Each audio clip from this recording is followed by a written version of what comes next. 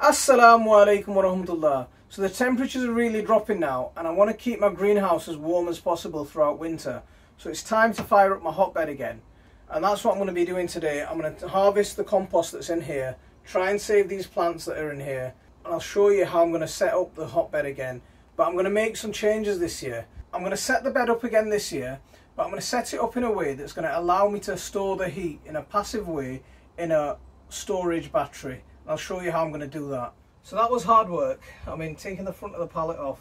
Because of the way the bag is, it swelled out and it squashed the front of the back pallet. And it stopped. You know, it wouldn't allow us just to remove it like we wanted to. So that's been a bit of a problem.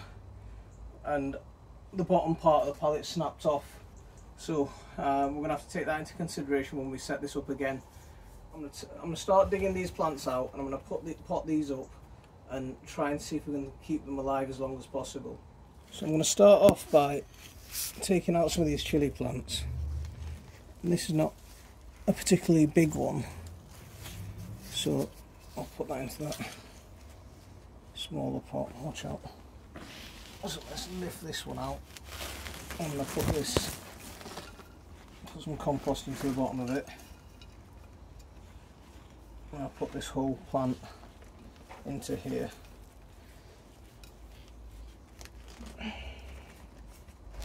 I know the roots have had a bit of a trauma from me shifting them, but let's see how long we can keep them. If they start to wilt, then what we'll do is we'll trim them back, but as long as they're not wilting, I'm going to keep them going for as long as possible. Get rid of those leaves at the bottom. There we go, that's okay. That's okay. I'm going to just do this with all of these plants. Just dig them all out. Use the compost that we've already got from this hotbed.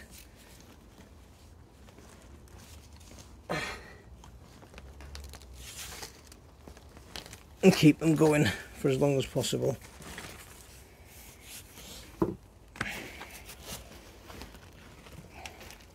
So a bit of compost into there. From here, and just lift the whole thing out, and in you go.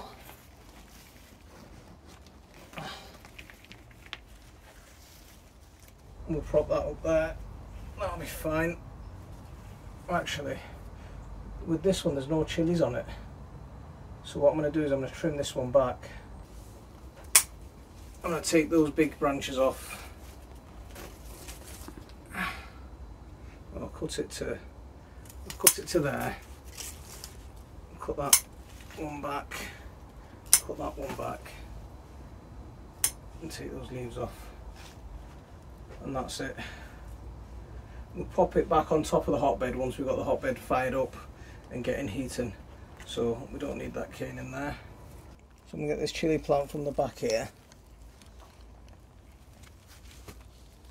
This one's a big one.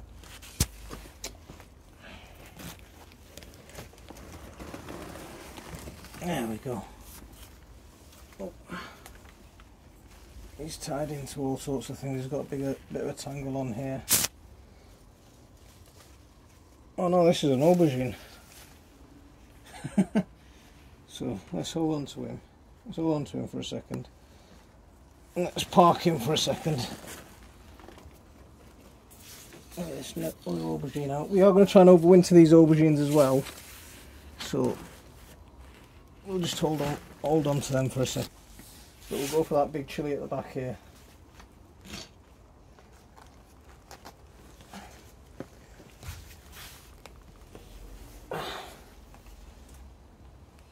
There we go. Oh, pop him into there. He's got a big tangle on up there. Look at the size of him. Absolutely beautiful plant.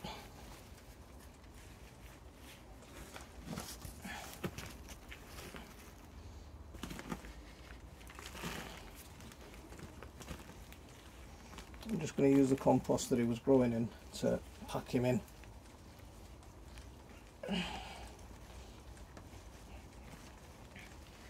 We'll give him some canes to support.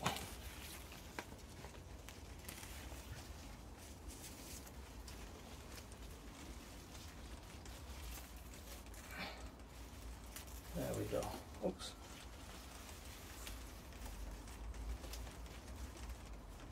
There we go. So that's my monster chilli plant. The reason that I'm not trimming them back is because I want to try and harvest these chilies. I want to try and get them to mature for as long, you know, I want to try and push it for as long as I can so they mature properly and ripen on the tree. So what I'm going to do is, that's why I'm just doing this. And once I get the hotbed heating up, I'll put the bucket on top of the hotbed and keep it warm that way. So let's get this out of the way, and I'll get the other plants out as well.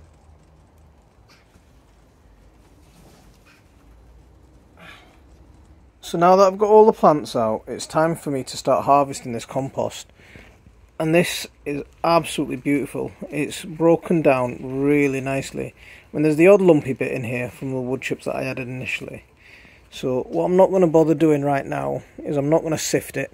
I'm just going to harvest it and store it. It's broken down so nice. I'm really impressed with the way this is broken down. So let's harvest this and see how much compost that we can manage to harvest. I mean, it's if you look at the size of it, it's probably about it's probably about 2/3 of a builder's bag full. So I'm going to pick all this out. I'm not going to bore you with the footage of me pulling it all out, but I'll show you once I've pulled it all out and then what I'm going to do.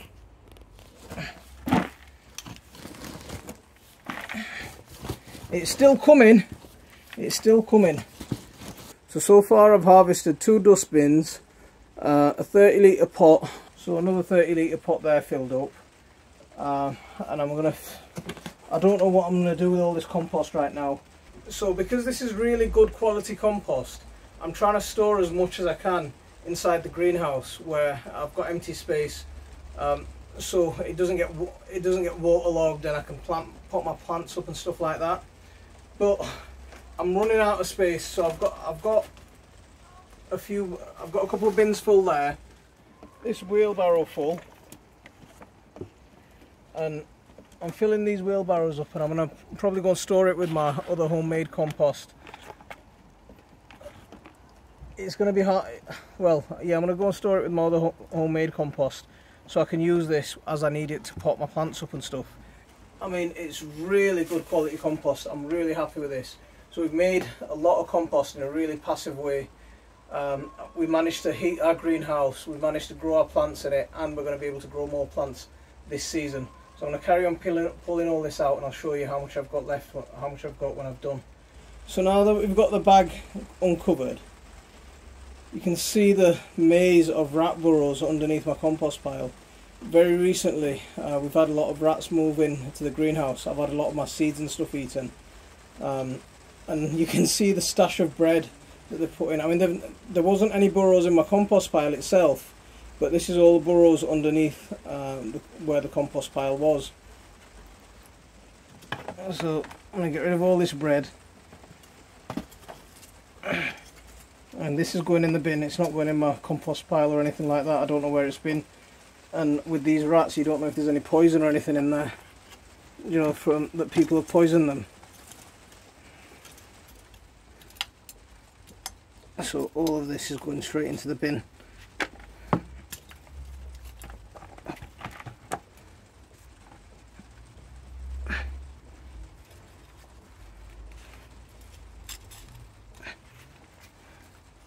There's cloths. There's all, so they use these cloths for insulation. Absolutely disgusting. Oh, there's all kinds of burgers in here and everything.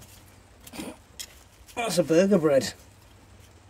What I'm going to do with this rat burrow now is I'm going to put some bait down and I'm going to leave it for overnight. It's getting a bit dark, so I'm going to call it a day today. And keep an eye out for part 2 of this video where we set up the hotbed. I am going to make quite a few changes to the way I did it last year. I mean, the bag worked a little bit this year, but I don't like the way the bag lost its shape once we lost the structure, you know, as the compost settled and lost size and lost volume. So I'm going to change that. I'm going to put in a better heating system for it as well. So we'll call it a day here and keep an eye out for part 2 where I do the update of this. Assalamu alaikum wa rahmatullah.